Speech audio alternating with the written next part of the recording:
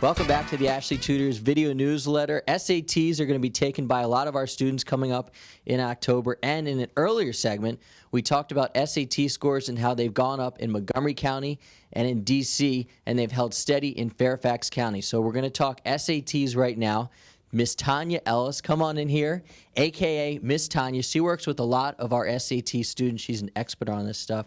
So, Tanya, how do you approach working with a student? What is the first step when you sit down with them? Well, the first thing I do is I actually, prior to meeting with them, I review, especially if they've taken the test before, review their scores. Because what I like to know is, what is their challenge? What is it that we need to spend the most time on? I generally will structure my sessions so that we're looking at those first. You want the student to be able to feel comfortable with the fact that they might have a specific challenge in a certain area, but that they can work through it, become stronger, become more fluent in the test, and therefore feel a lot more confident throughout the rest of your session. So, long story short, I generally go from what's hardest for them to what's easiest for them. So Ashley Tutors has a unique approach to SAT tutoring. We're not a cookie cutter version of some of the SAT courses that can be taken. So tell me, what do we do that's unique in terms of SATs and ACTs, and how can we help students raise their confidence and their scores? Well, one thing that I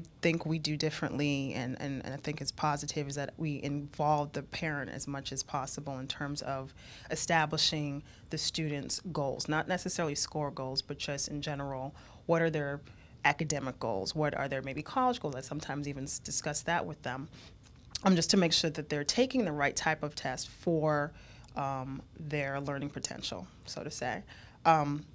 So in that respect, we're also tailoring it specifically to their needs and to their academic capabilities. Listen, you can check out some of her tips on our blog. We're going to have some information about Miss Tanya, and you can learn more about her, and she will help you help your kid get your SAT scores up. Thank you very much. We'll talk to you soon.